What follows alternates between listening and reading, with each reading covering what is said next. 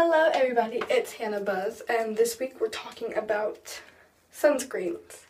And just an update, my hair is fading to magenta. Most people will just put sunscreen on their face when going to the beach.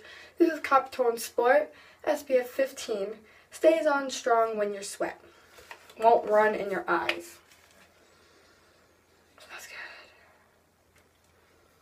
good. I love the smell of sunscreen.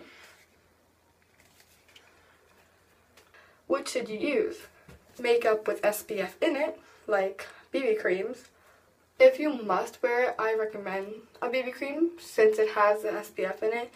If you don't wear it, I recommend any kind of sunscreen in it.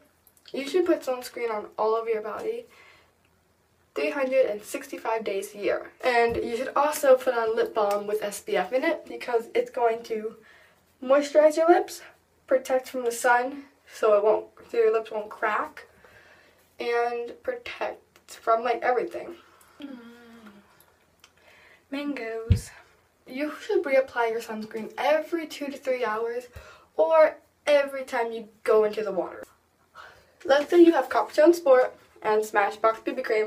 You should definitely wear the Smashbox BB cream because it has more SPF in it than the Coppertone Sport. I just noticed that. I knew this had SPF, but I didn't know how much. So, that's something you should know. Which one of these? Got this. Now, some people say that sunscreen can make you break out, and that's why they don't apply it to their face. That should not be a reason that you don't apply sunscreen. Like, what would you rather get? Breakouts or sunburn and skin cancer?